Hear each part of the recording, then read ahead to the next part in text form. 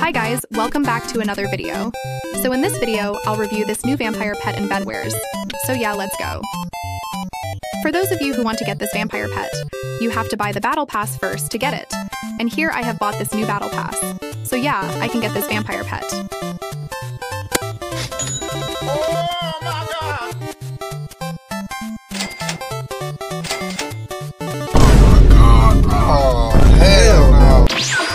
Alright, here comes the pet. For the pet's abilities, if there is an enemy whose health is below 10%, then your movement speed will increase within 10 meters. And if you succeed in defeating him, your health will be regenerated.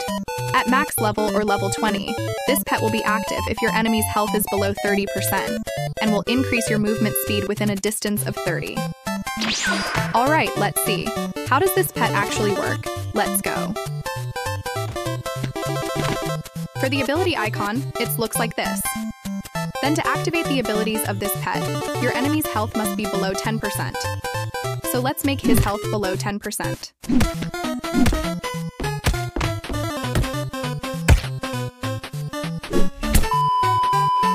Alright, here we go.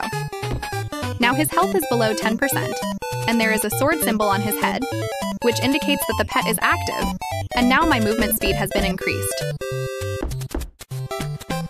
And if you stay away from your enemies, then the ability of this pet will be gone.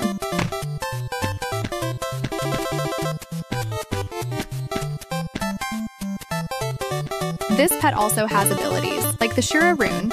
If you defeat your opponents, then your health will be restored. As you can see, from 3 health to 44 health. But once this pet is active, then the ability of this pet will be cooldown. So what do you think about this new pet? Give your opinion and comment below, and please like this video if you like it.